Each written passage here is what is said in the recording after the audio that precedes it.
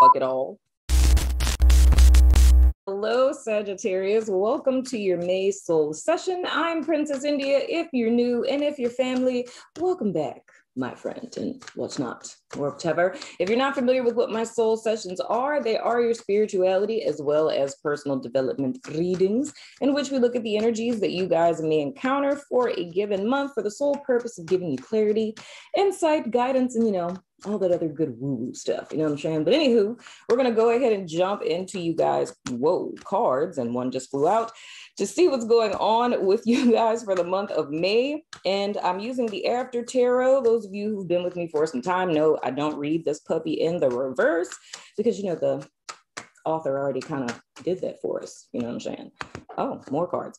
So if you see me turning cards over, do not freak out, my friend. So let's go ahead and see what's going on with my Sagittarius peoples. Okay, first card out, we have the 8 of Cups. And then we have the 10 of Wands. I'm just going to stop there because this just got heavy before I turn over the other two. So what is looking like, Sagittarius? Coming into the month of May, leaving out of April.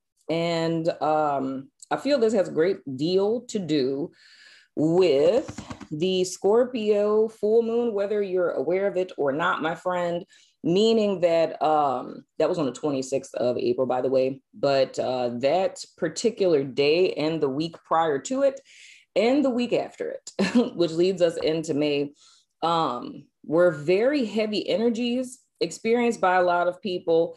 And it was more or less a full moon. Of course, all full moons are, releases, but this was like an epic purge. So it's more or less whatever was a block in your life, right? Whatever it was that was holding you guys back is something that for a lot of people, some people intentionally released it. For other people, it's something that kind of faded away, or a person that left.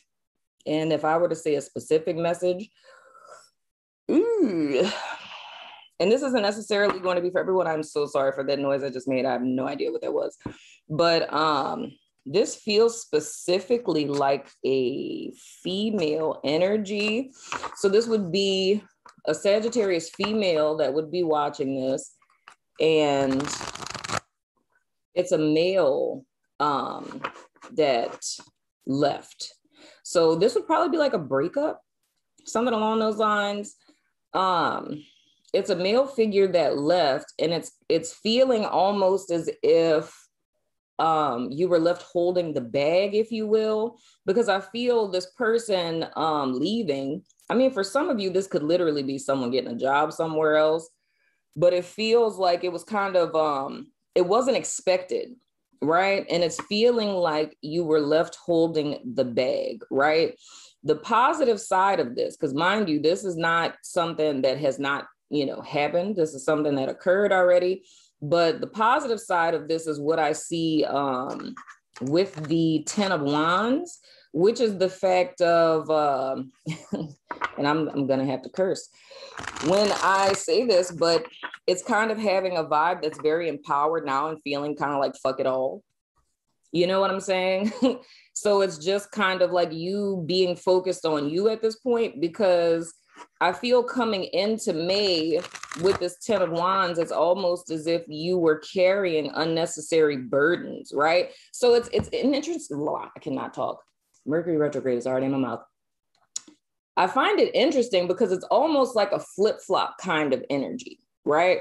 Now, this is a side note. I just want to say that. So this isn't the whole message, like meaning for all Sag people, but this is one in particular that's just jumping out at me at the moment. But I find it to be interesting because it's leaving out of April, coming into May. It's feeling jilted. You know what I'm saying? Because it feels very shocking, right? And this person leaves, you're left holding the bag, but it's almost like a switch happens and it turns into like an empowered, ferocious, like I said, fuck it all kind of energy, because it's almost like you had an aha moment and realized that you were carrying a great deal of unnecessary burdens in reference to this person anyway. So it's kind of like being sad and then realizing that this person leaving actually did you a favor.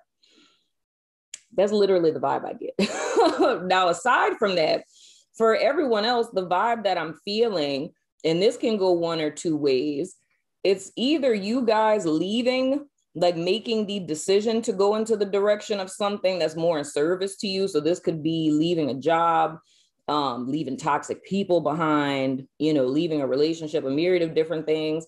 And more or less the reason why you guys left this situation is because you came into the realization of you carrying too much stuff unnecessarily. So it's almost as if it was, again, with the balance, it's almost as if coming into the realization that the friendship, partnership, job, what have you, what you were putting in, it wasn't reciprocated. So you just stopped trying to fool with it. And then I'm hearing something else where this could be, what would that be? Like business related, like a product. So I guess those of you guys who own businesses, or you have a side hustle or something, and this is kind of like a smaller percentage of people, it would be having a service or a product, right? And this doesn't feel like anything that feels like life altering. It's literally like if you had a pastry shop, right? Hypothetically. And, there was I'm just going to say this because everyone's going to think I'm nuts. Like, how could that ever happen?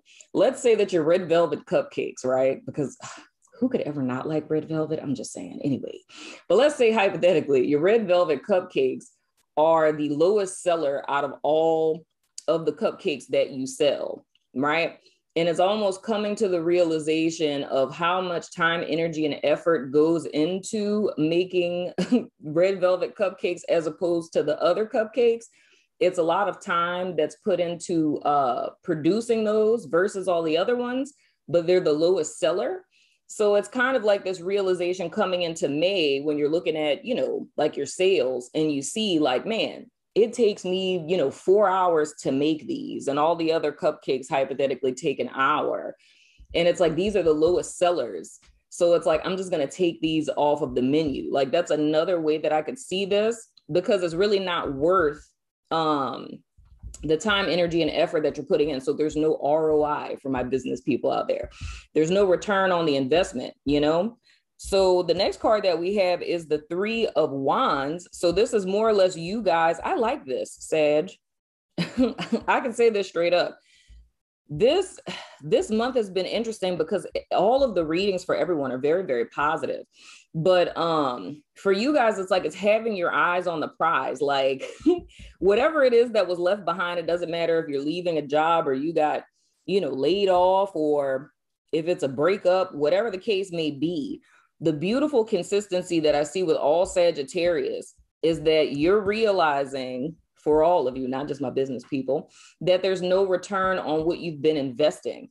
And that clarity, that realization, right? That revelation that you have is what gives you the power, the wherewithal, and the ability to be able to drop all of it, whether it's a product, it's a friend, it's a person, doesn't matter what it is. And you guys are focused on the future. So it's more or less not allowing whatever this little hiccup was in the end of April.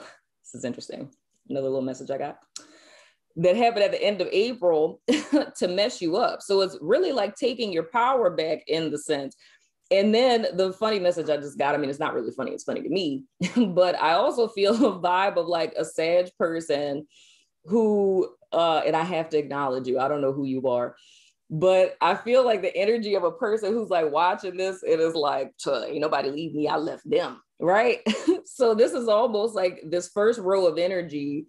If I were to take it and move it back to like the last 2 weeks of April, it's like you guys were doing something. There was no sadness or anything involved. You just had an aha and were like, ain't nobody got time for that. And you were like, I'm about to leave this alone, try to make that work. That ain't working. We're good. And you're moving forward. But the beautiful thing about it, Sage, that I like is that you guys are very much focused on what's next for you. And you're not allowing anything from the past to hold you back, whatever or whoever that may be. Now, ooh, child, see, this is what I'm talking about. Next card is the Three of Cups. Come through, Sagittarius. So it's a celebration, like I said, with Leo. If you have that in your chart, check it out. It's a celebration, bitches. So it's more or less, dude, you guys, and I love this, Sag. But I mean, I think you guys, characteristic-wise, personality-wise, I know a lot of Sagittarius, and I love a lot of Sagittarius. And my mother, all my friends, Jesus, I think all my friends, well, not all of them, 3 of like my closest friends have major Sag placements. And my mother has, she's a Sag moon and rising. But so I love you guys, but I feel like y'all are hella light on your feet. You know what I'm saying? I've never really known a Sagittarius person to stay down for too long. It's like if somebody does something, it's not saying like Sagittarius don't have feelings, y'all totally do. It's like you're gonna feel a way about it, but y'all's energy is kind of always on to the next thing. You know, it's like I feel you guys are a testament of what it looks like to really believe in yourself and your ability, because, you know, it's kind of like you trip, but you always get back up. And that's really what I see for you guys. So this 3 of Cups is really speaking to a very celebratory energy. So it's like whatever it is that's transpired up until this point, and now we're coming into like the midpoint of May. For some of you guys, y'all may actually literally be attending a wedding. Heads up with that. Okay. This may be for like one person out there. If you're attending a wedding towards the middle or the end part, like midpoint, like, so let's say like the 15th, between the 15th to the end part of May, and you have mutual friends with someone. So I don't know if it's like an ex or maybe someone you're not friends with anymore, but you know that this, that's why I say this is like for one person, but you know that you're going to a wedding, and you know that an ex-partner or ex-friend is also friends with this couple, and they may potentially be there. Just be prepared for that. You know, look real nice, smell good and things, because they're probably going to be there. But I think it's beautiful because you guys aren't allowing what transpired to really hold you guys back, and you're fixated on the future. Aside from if you're not going to a wedding, this is really just speaking to you guys living in the moment and celebrating where you are and where it is that you're headed. Because I feel staying in that vibration is going to carry you guys to where it is that you desire to go moving forward. Others of you, if you've been working a lot or really focused on whether it's personal development stuff or work stuff, and you have not hung out with your friend group lately, ooh, child, I know you lying to me, the World card, come through. And you haven't hung out with your friend group in a while, I would strongly suggest, maybe this is Cinco de Mayo. That is one of my favorite holidays. But I would strongly suggest hanging out with your friend group. I think it's time to kind of reconnect, you know? And this is also making me think about my podcast that we recorded last night. And we were talking about, towards the end of it, we were talking about the importance of a sister circle. And we were saying, you know, just with women in general, I feel all women on a spiritual journey, it's imperative to have a sister circle, because it's like a priceless asset to your life. So that may be something you want to consider. Now, with this World card, my wonderful Sagittarius, this is speaking to a completion of a cycle. So here's the thing. We're talking about whether you're the Sag who realized this ain't for me and you walked away, or you're the Sagittarius who, you know, something ended or whatever, and you guys bounced back, or you stopped selling that product that wasn't really making money, whatever the case may be. I feel this is a huge karmic cycle that ended for you guys that has a great deal to do with return on investment. Like if you wanted like a sentence or a collection of words rather, for what your lesson has been up into this time in your life, right? Because I feel for each of you, it could be something different. For some of you guys, this could be years that this has been a cycle that's been repeating. For some of you, it could literally be just within the last year. I wouldn't say that this would be something in the last couple of months. I feel that this is something like years, right? A year or several years. And the way that you would know this is looking at the timeline of your life. Those of you who are my Wokebook people, who did the activities in the 2020 Wokebook, if you looked at your timeline and it's like a repeated pattern that you noticed, right? That's been, especially if it's been since 2016. So if it's been a consistent pattern since about 2016 up until now, this would be that cycle ending. And the whole purpose of this lesson was for you guys to understand reciprocity and what that looks like. So much like what I said for Geminis, with them choosing themselves, right? And that instigating this whole switch up, this is what it's been about for you guys, is being cognizant of when you're investing into something, and whether it's friendships, relationships, jobs, products with your business. If there's no return on the time, energy, and effort that you're investing in it, it's not for you. And it's not a burden that you're required to carry and to always stay focused on the next thing, right? Not allowing what's transpired in the past to keep you focused on the past and thus become stagnant, but staying light on your feet, right? And focused on what's next for you, right? Oh, this is so beautiful for me. And then throwing this out there as far as zodiac signs that are related to the world card, that is Aquarius, that is Scorpio, it is Taurus, and Leo. So I would say another thing I'm throwing out here, because I said this on the network in the weekly reading for the first week of May, the way the message came out is I was telling everyone to watch the Scorpio reading, because literally the same message that came up in Scorpio's reading came up for the network. And with the couture level on the network, I'm only reading for the energies of the people who are there, right? So it's like with YouTube, of course, I'm picking up on everybody and their mama. But on the network for the couture people, I'm only picking up on their energy. And that's why it tripped me out for like, it was like Wednesday, that all the energy that was in the Scorpio reading came up. So I say for you guys, even if you don't have that in your chart, I would still watch it. I would definitely watch Leo too, because there's some themes of that in here, even if it's not in your chart. Most certainly watch Taurus, because that's like a collective reading. And the thing I was saying, oh, that's so cute. I'm gonna take this. The 10 of Cups was at the bottom of the deck. I just could not resist. But anywho, and the thing I said was interesting is that in the Wokebook, child, I know you lying to me. In the Wokebook, I was saying, I tell everyone how to watch my soul sessions in there, right? And I always tell people to watch the reading for the zodiac season that we're in, which would be Taurus, right? But the thing I realized in the weekly on the network was Scorpio is, of course, the opposite sign of Taurus. So it's shadow aspects. So it's helpful to kind of get deeper insight into what's going on by checking that out. So even so, the same for you, Sag. Gemini is your opposite sign. So it wouldn't hurt to watch that either, my friend. So just throwing that out there. Now, the next card that you guys have that popped out is the Ace of Swords. So we're talking about a mental breakthrough and mental clarity. Then we have the Nine of Wands that came out.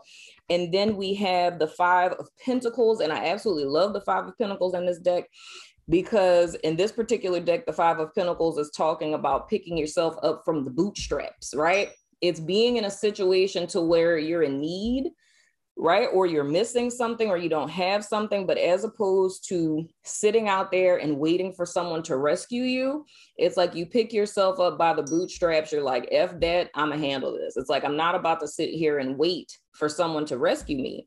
I'm going to rescue myself. So I think this is about a shift in perspective for you guys. It's more or less, and I can say this wholeheartedly, Sage, and we're going to dive deeper into it in the extended, but I can say wholeheartedly by the midpoint of May, I feel you guys are going to have like just clarity to where how we have our personal biases, just like with our lives. And we, kind of look back, and sometimes it's hard for us to see clearly like what the pattern was or what the lesson was, or why did I go through that, or why are people acting like that? I feel for you guys, you're going to have an epic aha, where it's like you're going to get it and be like, damn, I never looked at it like that. And I feel this Ace of Swords is speaking to that. And with this Nine of Wands, it's the same thing here, but it's a heads up with that. Those of you guys who may feel like, say hypothetically, when we transition into, well, let's say this first, a little heads up thing that we talk a lot about on the network too is my assistant, Selena, she posts the void moons, because we track the void moons, because we've noticed a pattern where people can be totally fine, right? And a void moon happens, and it's like a void of course moon, but a person can just like fall into like sadness and people don't know why type of deal. So I would say with that, or even when we go into the retrograde, you know, if you start feeling some type of way, I feel with this Nine of Wands, which is the PTSD card, right? There may be some stuff that kind of comes up, right? That you've been through past tense, or if there's fears that you guys have in relation to moving forward with something or taking a chance on something, or letting something go, right? The key is to stay the course. If it's so bad to the point that you feel that you need to involve someone else, you always know I'm gonna tell you it's about that time to get you a friendly local neighborhood therapist. You know what I'm saying? The link to BetterHelp is in the description below. In the event that this is something like childhood trauma or something like that, that's not something that you want to work through alone. But I do feel that there is this clarity that you guys receive. It's almost getting an aha about something that may have wounded you some time ago, and that's what was playing out in this pattern. You know what I'm saying? So the thing that's important is, if that's something that's not just like, oh wow, that's what I'm doing, you know what I'm saying? Oh, I'm just mismanaging my finances, like let me go holler at a financial planner or something. If it's not something like that, and it's something that's like deep-seated or trauma you remembered or something along those lines, please holler at a therapist. But other than that, I feel you guys are fully equipped to handle whatever is thrown your way this month, because y'all are coming in ferociously, my friends. So anywho, Sagittarius, that has been your reading. I'm going over to the network to do you guys extended. So if you're about that life, follow me on over there. You know what I'm saying? But if not, I still love your face. And I will see you guys sooner than later, my friends. Oh yeah, love your face, Sag. I do. Your little bow and arrow. Love your face. I wanted to tell you guys that I'm offering all of my subbies a free trial on my network. If you don't know what my network is, it is a social network that I built to help people find their tribe. And then we have a bunch of tribes over there, like a yoga tribe, a finance tribe. We have starseed tribe and things, you know what I'm saying? We do events, we do a whole bunch of stuff, you know? But I wanted to offer you guys a free trial. The link is in the description box below, so feel free to check it out, my friend. It's no commitment, you know, you don't have to join, but I just wanted to give everyone an opportunity to check it out. The link is in the description box below. Grab your free trial, my friend, and meet me over there.